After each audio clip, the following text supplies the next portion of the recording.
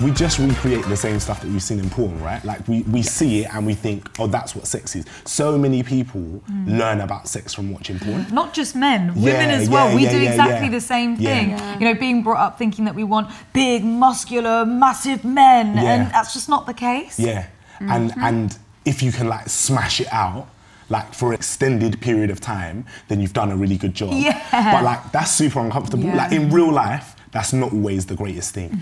And I think we skip, I think what porn doesn't teach, and porn is not like all bad, unless you're 14 years old.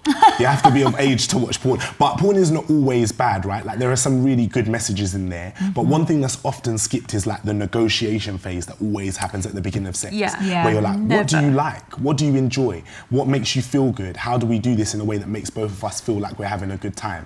And if we can get back to like that conversation where that the goal is like to make sure everybody's having a good time, then sex will be much better.